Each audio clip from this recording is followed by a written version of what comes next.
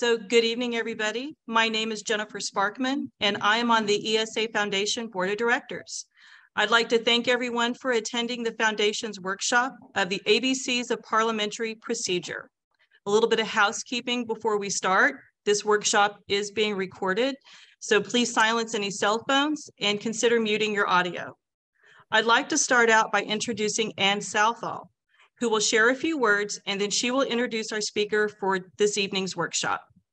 Ann is a former ESA Arkansas State President, and she is also the Foundation's board chair.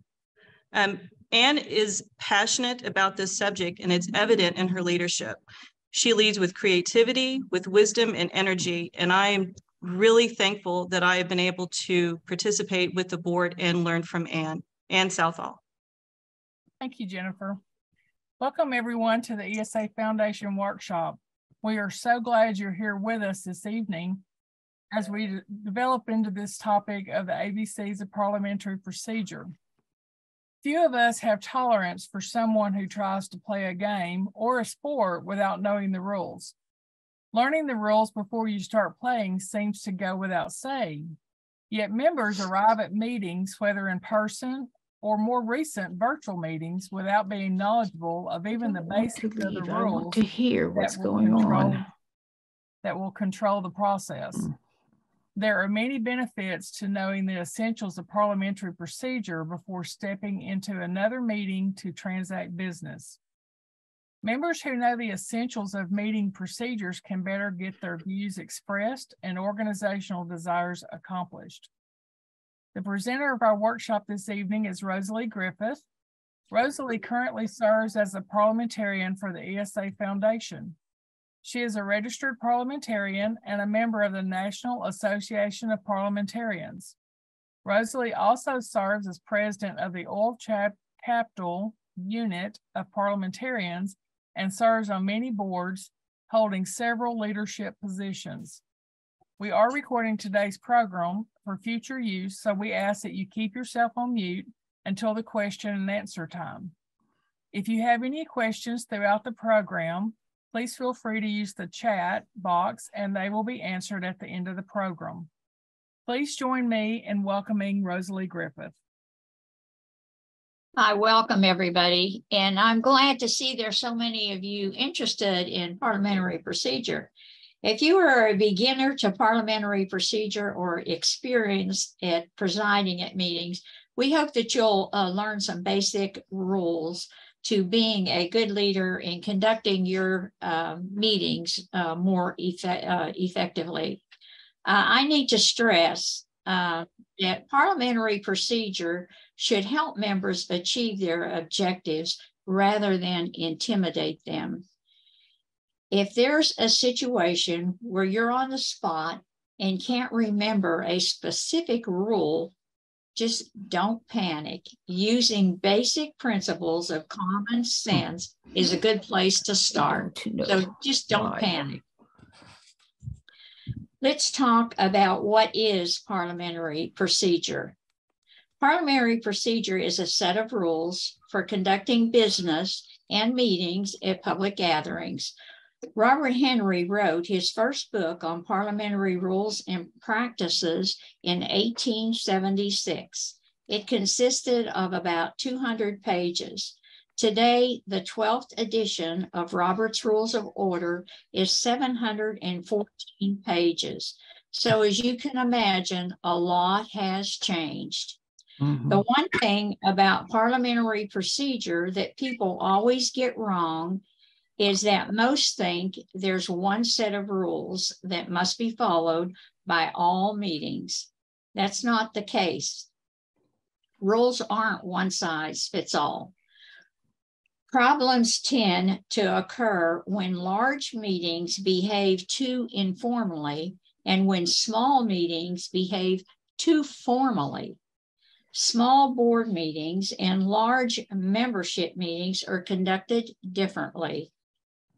Big meetings must be fairly formal to be fair, but the same formality can hinder business in a smaller group. Roberts recommends less formal rules for committees and smaller boards. Roberts provides that committees of any size and boards where there are not more than a dozen members present can follow more relaxed procedures, such as seconds to motions are not required. There are no limits on debate, and the chair usually can debate and vote on issues. A similar misconception is that Roberts is the final say on meeting rules. Not so. If there are state statutes that may apply on a particular organization, those would override the parliamentary manual.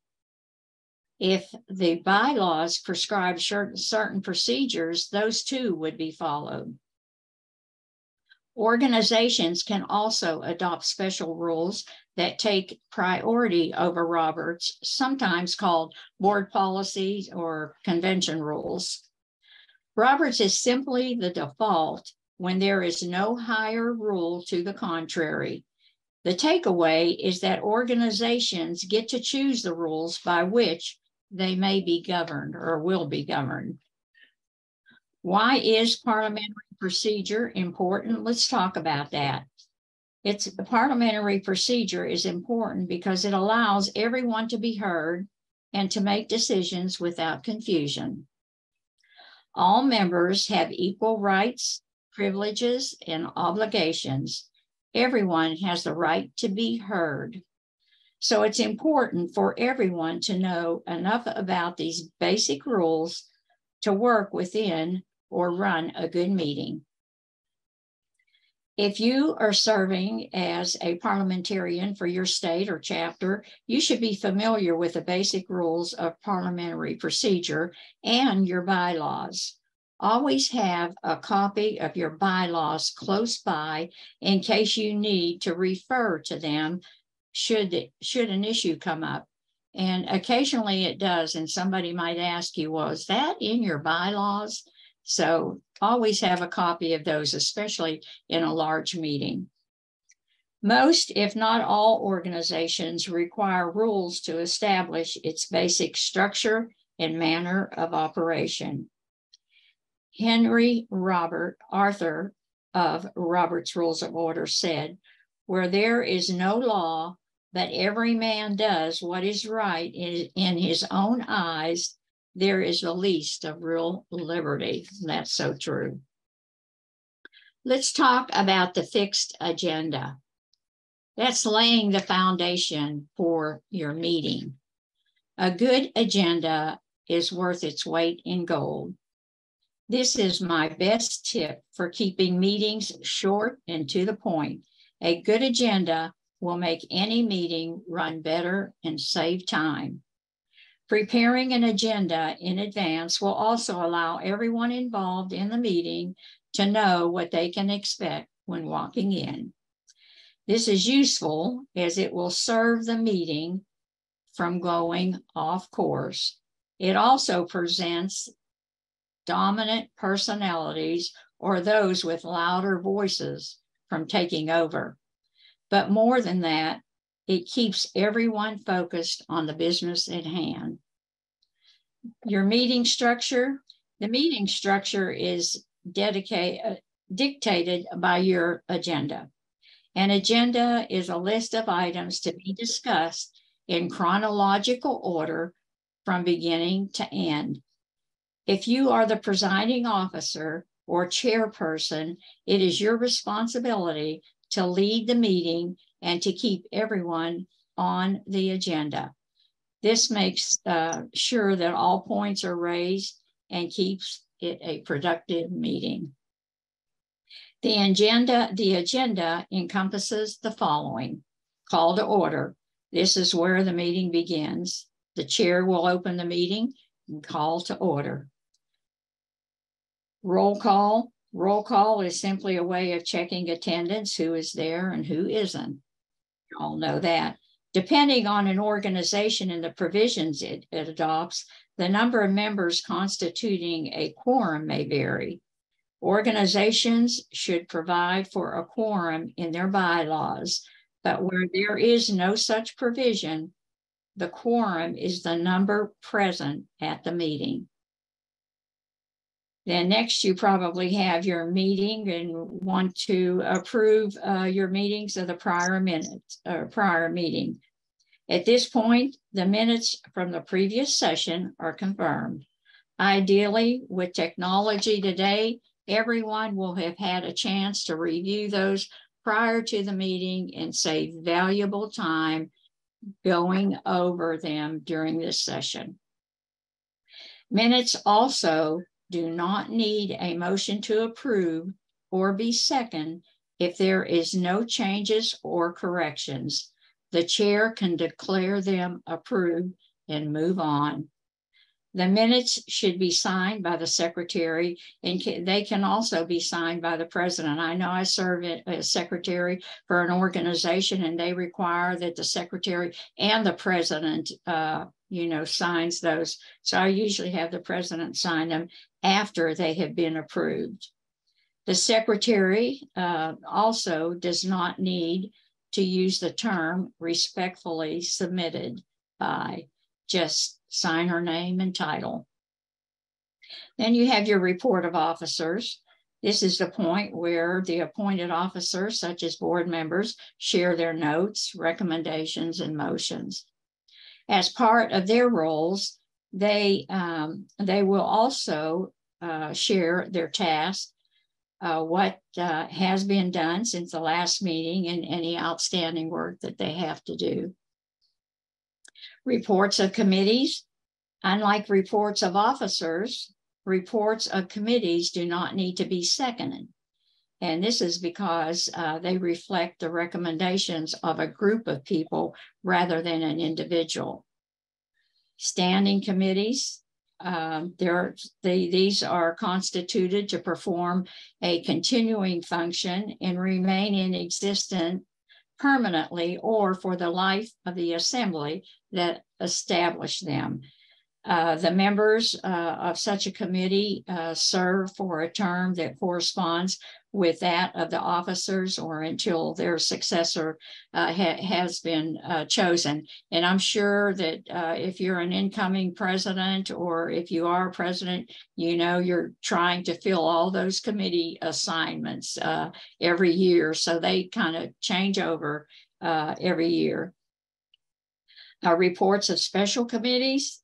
Special or temporary committees report on the task for which they are created. A special or ad hoc committee is a committee appointed as the need arises to carry out a specific task, and at the completion of which their report or they have made their presentation to the organization, it automatically ceases to exist. And then you have special orders, which you rarely see, and that is important business previously designated for consideration at a meeting. Then you have your standard order of business, and this is the time to cover any other reports that you may have, unfinished business that has come over from the previous meeting, action items, and more. Then you have new business, and that's when new topics are introduced. Announcements, we all know what those are. These inform members of any updates or announcements that everyone needs to be aware of. Then you have your adjournment, of course, and the meeting ends by a vote or by general consent or by the chair's decision if it's the time of adjournment, which was prearranged. Now, how do members get their say? They get their say by making motions. Members have a right to present motions. The member, to make a motion, the member raises their hand to get the attention of the chairperson. Another member expresses support for their decision of another member's motion. And if you have a long motion and it's really detailed, it's always good to write it out and give it to the chairperson beforehand if you know you're going to be making a long motion, because that way it's detailed and everyone knows what they're voting on. And because the secretary has to write out that, and the chairperson has to, relay that motion exactly as it's stated. So it's always good to know that. The chairperson restates the motion, and then the members debate and give their opinion on the motion. The chairperson restates the motion and then first asks for affirmative votes or negative votes, and the chairperson will announce the results of the votes. There are 5 general types of motions. You have your main motion. These introduce subjects for consideration. They cannot be made when another motion is before the assembly. They yield to privileged, subsidiary, and incidental motions. Subsidiary motions are these changes or affect how the main motion is handled. Privileged motions, these concern special or important matters not related to pending business. In general, they are considered before any types of motions except those relating to adjournment or recess. For example, if a speech is going on, it cannot be heard in a certain part of the room. This would be an example of a question of privilege, requiring immediate attention of the chairperson to see if that can be taken care of. Other examples fall under the question of privilege is the room temperature. It's too cold, it's too hot, the lighting, noise, other disturbances. So that is a motion of privilege. Incidental motions, these question procedure of other motions, must be considered before any other motion as well. And then we have motion to table. And I'm going to talk a little bit more about tabling motions because there's a lot of misconception about that. But if you table a motion, it must be handled in the same meeting or you kill the motion. This is often confused with postpone the motion, which delay a vote, but can be reopened to debate. These enable certain items to be reconsidered. In general, they are brought up when there is no other business. And when making a motion, if the board is in obvious agreement, the chairperson may serve or save time by stating that if there is no objection, we will adopt the motion too. Because if everybody looks like they're in favor of, passing that motion, whatever it may be, then there's no use going through debate and voting and everything else. The chair can just take care of it. So she can say, then hearing no objections, the motion is adopted. Some questions relating to motions. Is it in order? Your motion must relate to the business in hand. In other words, it must be germane and be presented at the right time. And it must not be obstructive, frivolous, or against the bylaws. May I interrupt a speaker?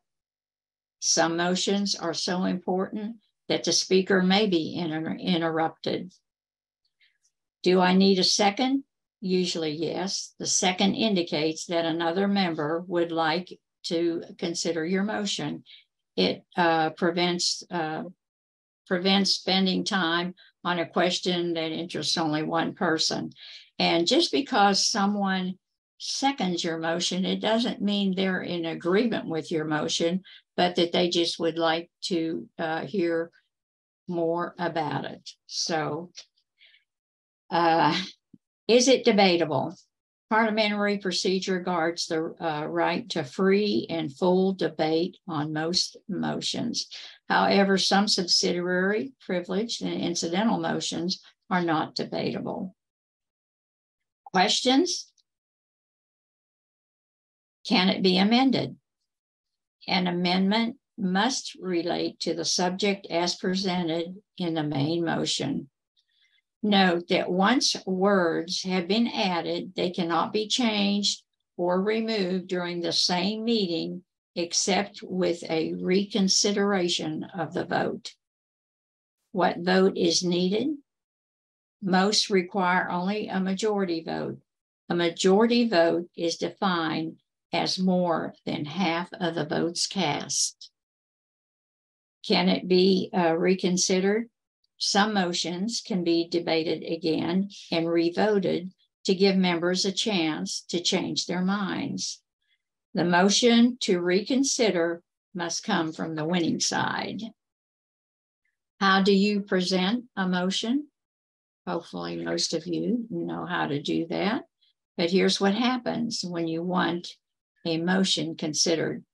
You obtain the floor, speak clearly and concisely. State your motion affirmatively. Say, I move that, instead of I move that we do not. Stay on the subject and avoid personal attacks. Another member will say, I second the motion, or the chair will call for a second. If there is no second, your motion will not be considered.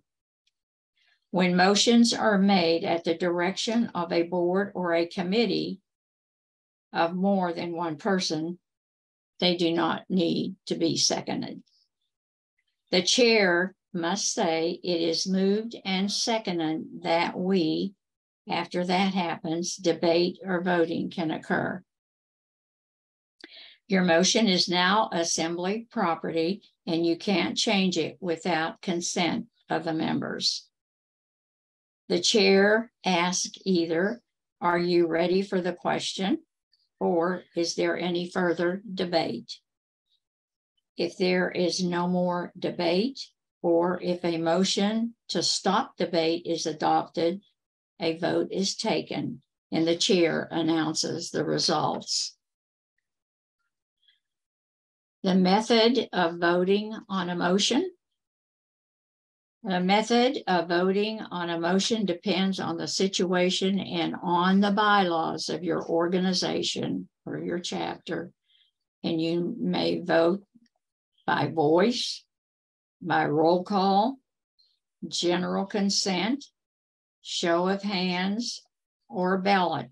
However it's described, you're voting in the bylaws. You go according to what your bylaws say and how you do it.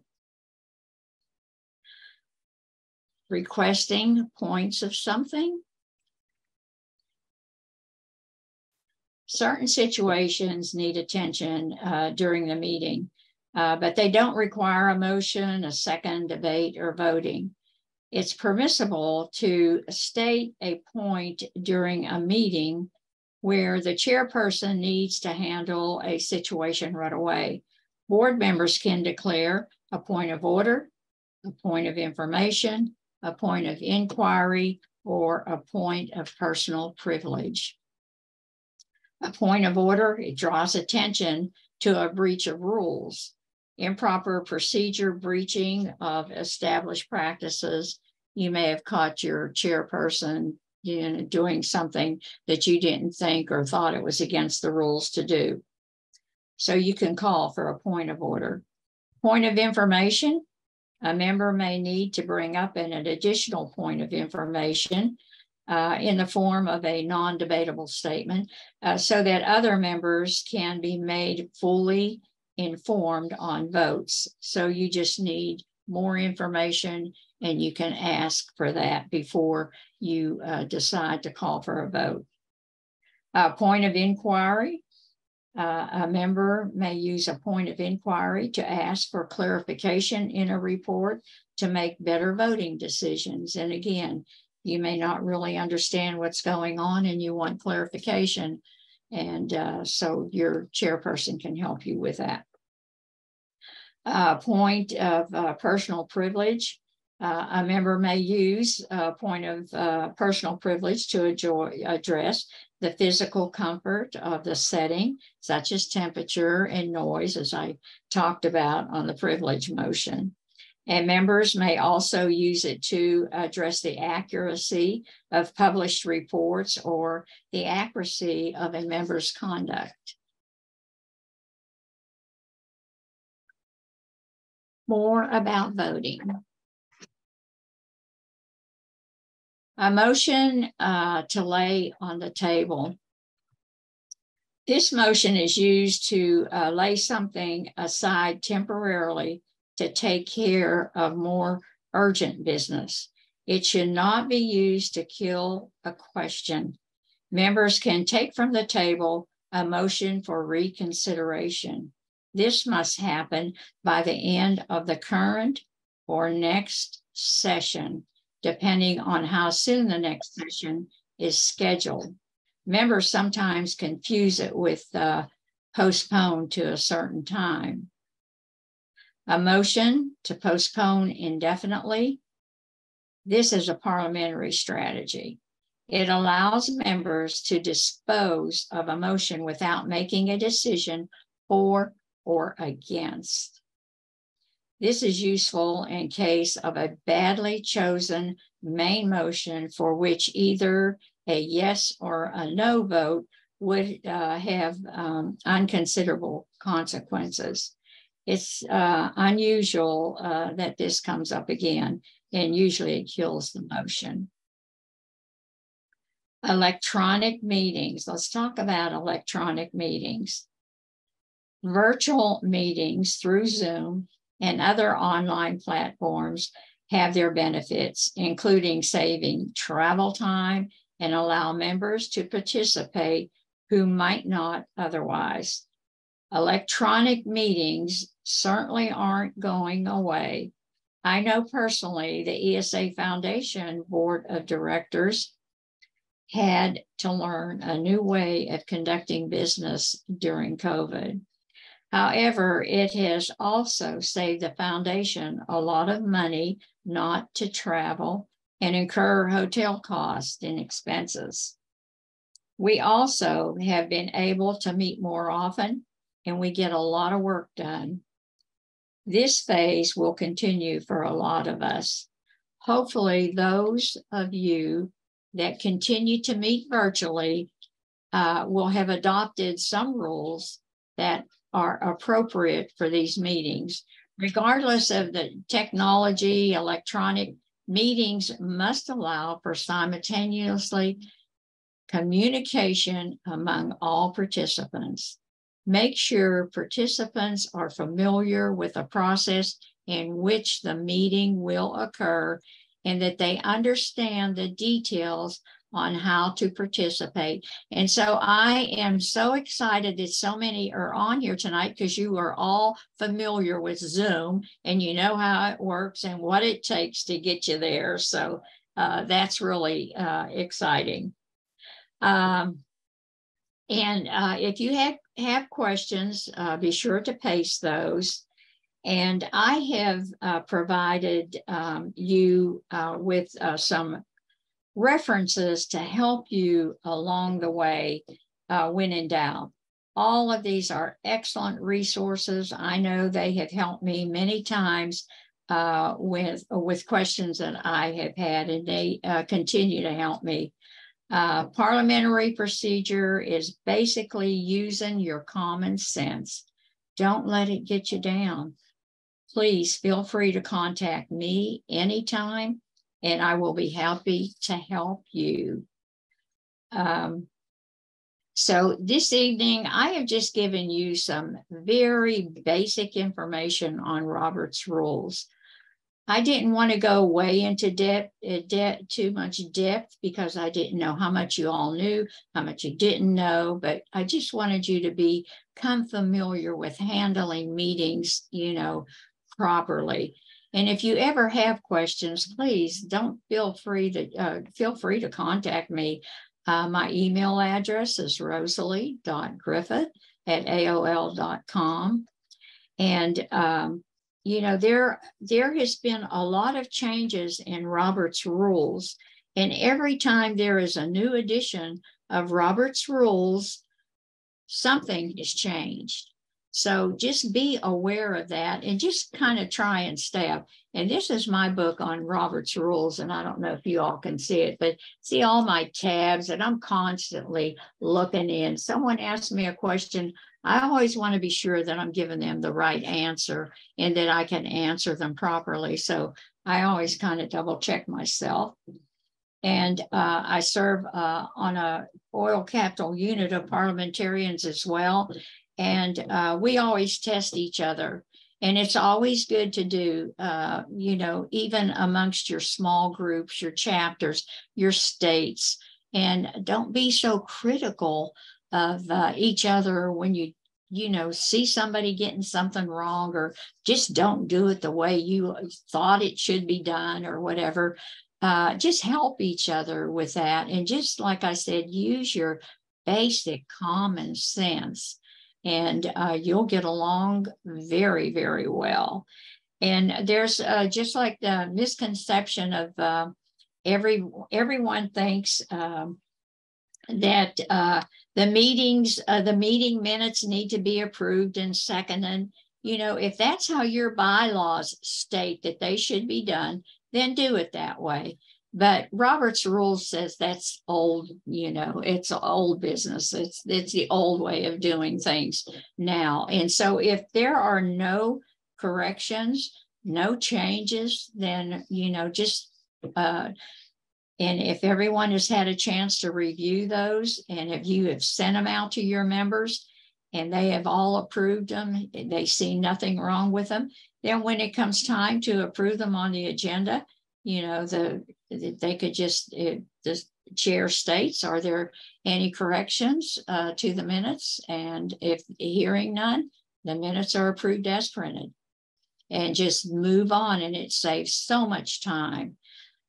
So don't be afraid to do that, and look it up in Robert's rules if they think you're wrong, you know. So, but just take your time when you're doing things, and just like I said, use your common sense.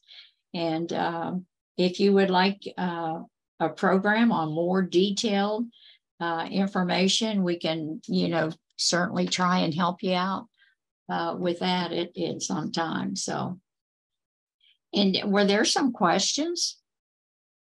So Rosalie, I've been collecting questions. So if you'd like, I can go ahead and read them to you. Okay, and I see somebody ask if there's a possible, and that's all I saw. So I'll start for the first one. It's, can a motion be amended before it is voted on? Yes. Yes. Yeah, someone makes a motion. Yes, someone can, yeah. Yes, you can. All right, that's a pretty succinct answer. I mean, you can, pardon me?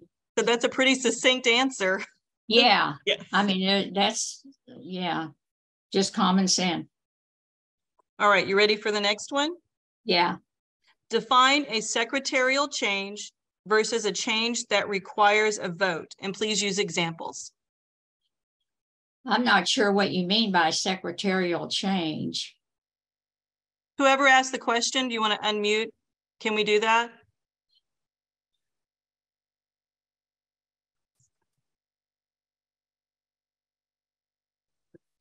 I'm not sure. I don't know.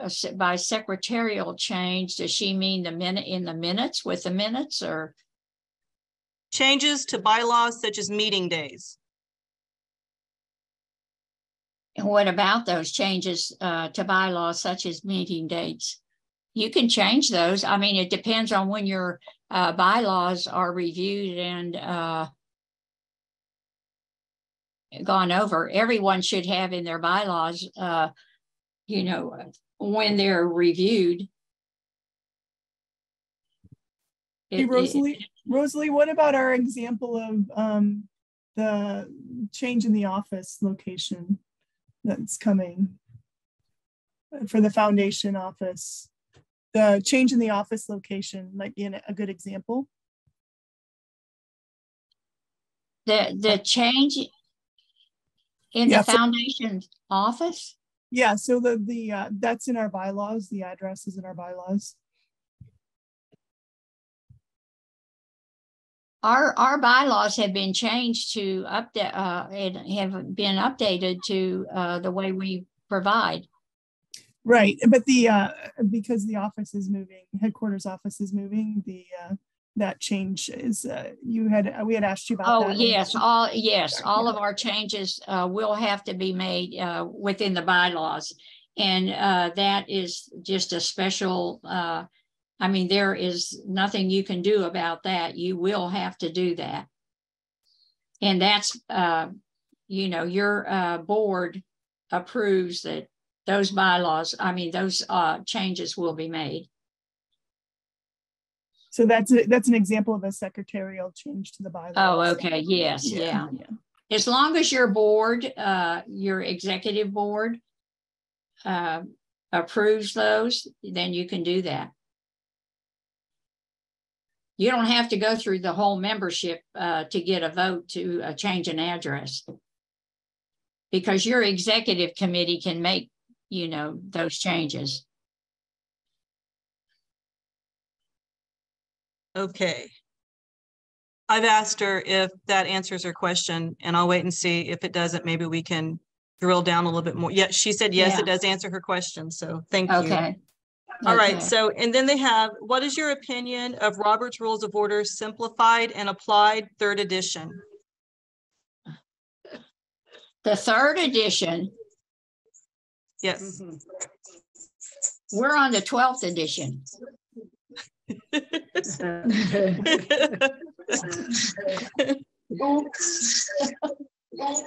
I can tell you, every time there's an addition to the Roberts Rules,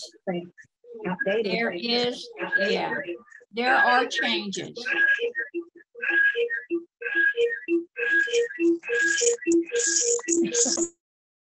There we go.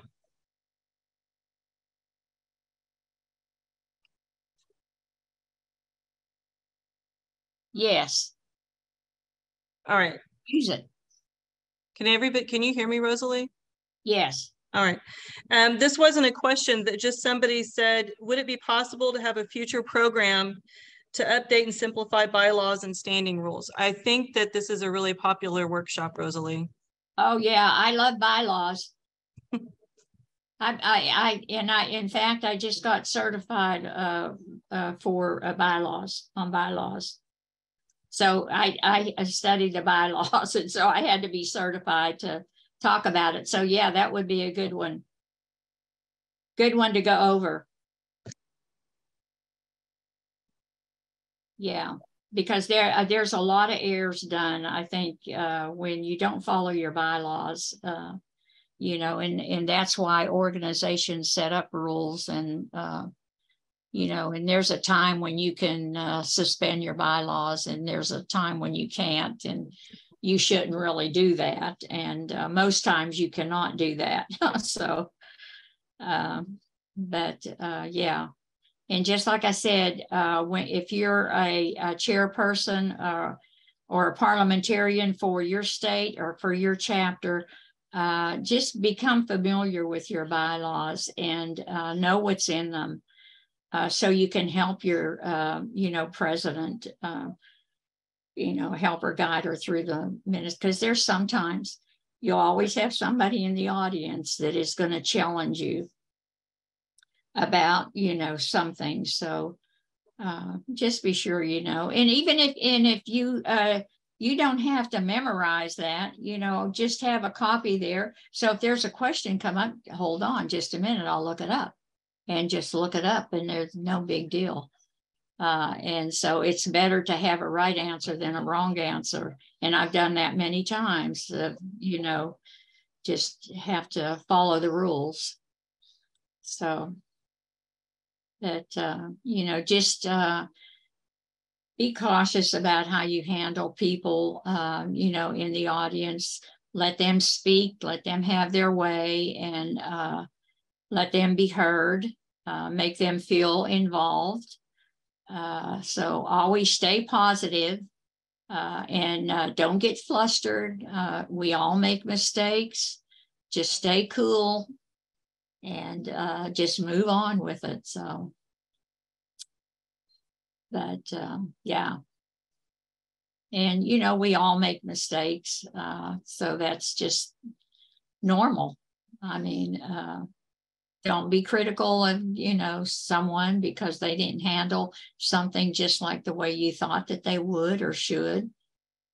So that, but like I said, I just wanted to give you just kind of like the basics, and most of you probably know a lot of that, but there are changes all the time that occur. So just like, you know, I remember a long time ago when I was secretary and took minutes for a company that I worked for, I always had to sign my name submitted by, you know, and now that's changed. That is no longer necessary. And that's old school according to Robert's rules, you know. So just, you know, sign your name and, you know, your title and move on.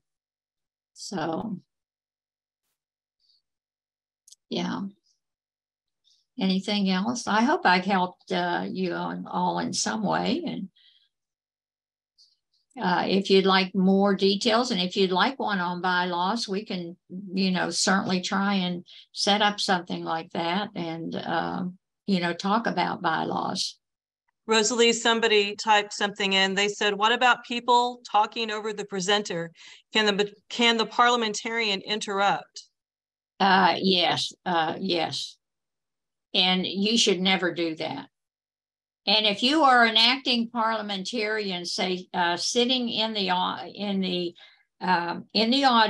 and there is a presiding parliamentarian, you should never challenge the parliamentarian that's sitting, you know, up there in that meeting. Another parliamentarian, that's very rude of another parliamentarian to challenge another parliamentarian. If she made a mistake, just let her go on. You know I can sit in meetings and just cringe sometimes when I see something going on, and they'll say, why don't you say something? Say something. But if there's another parliamentarian sitting at that table, it would be very rude of me to challenge her. I could go up and speak to her later and talk to her about it. And then she can apologize to the members and say, hey, I was at fault. You know, but you don't ever do that to embarrass anybody. It's not very ethical. Yeah. So. This is Robin Brown. Can I say something? Sure. What I meant was, if the parliamentarian is up at the head table and there's people talking out in the audience, which happens quite a bit, do I stand up and tell them, you know, what is it? Either that or have the chairperson say, you know, let's call to order. Call to order? Call to order, yes. Okay. I wasn't sure if it was that or if it was. Yeah, she can, the chairperson can tap her gavel and call to order. If there's any commotion, people talking, you know, and can't hear over someone else or doesn't know what's going on. If you hear a lot of commotion or see that, you can kind of tug your, you know, your chairperson or president, you know, and let her know that she can do that. Okay, just wanted to make sure how it was properly done. Yeah, and if you're the parliamentarian, and if your chairperson doesn't really recognize all of that or is afraid to say something, you can do that. Okay. Yeah. This was a lot of help. Thank you, Rosalie. Yeah, because that is irritating when people are talking amongst each other and somebody's trying to listen and know what's going on, and somebody else is, you know, it's very distracting. So yes, you can call to order. Okay. Great. Yeah. All right. And let me tell you, the references that I gave you, they are wonderful. I mean, I have learned a lot, you know, through a lot of them. And you don't have to memorize Robert's rules. And there was one I gave you on the notes. It's called Notes and Comments on Robert's Rules, and it's by Jim Slater.